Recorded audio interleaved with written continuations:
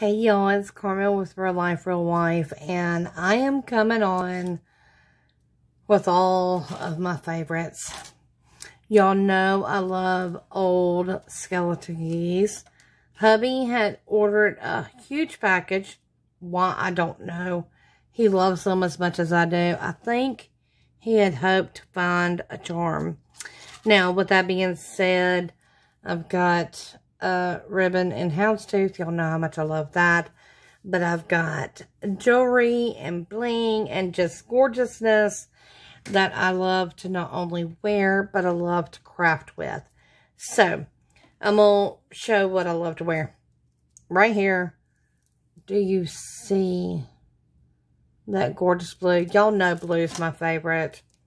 Hands down, I love my blue. I love my crimson. And royal blue. Oops, I apologize for hitting you. But royal blue and bling are my favorite go-tos. And you gotta know, it's gorgeous. Not only that, I tend to order jewelry just to wear or craft. But, now with that being said, these are just some of the items that, I mean, look at that.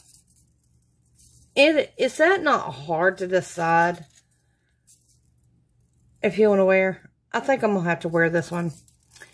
Then y'all know me and my houndstooth. And this was some houndstooth ribbon I made into a rosette. But how awesome would that be to dangle right there? Or do something special with that? I don't know. I just love it all. I love the old school keys. You know, I do my paper crafting. You know, we all in the paper crafting community, and even more so, not just in the paper crafting, just the crafting community, we love our tassels. Love, love, love.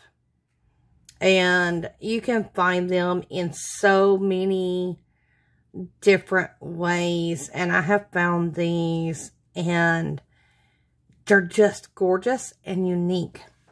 So, I do see something like that, either coming off the bottom of that, half of a rosette, half of a fan.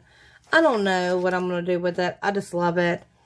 The necklace that I showed a minute ago, it had earrings with it. I might have to save these for earrings, but I might have to craft, or I may have to find a second pair. That's the point of jewelry and the point of crafting.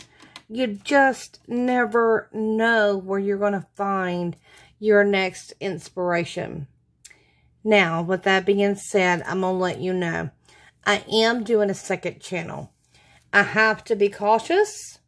And when I say I have to be cautious, is that I will start selling some jewelry. That does not mean it has anything to do with my crafting. You have your own mind. You get your own mindset. But I have become so addicted to purchasing jewelry that I have decided to start selling it. So if you're interested, I'm going to leave a little small innuendo for you to join me in my next channel. Other than that, this channel and that channel will be separate.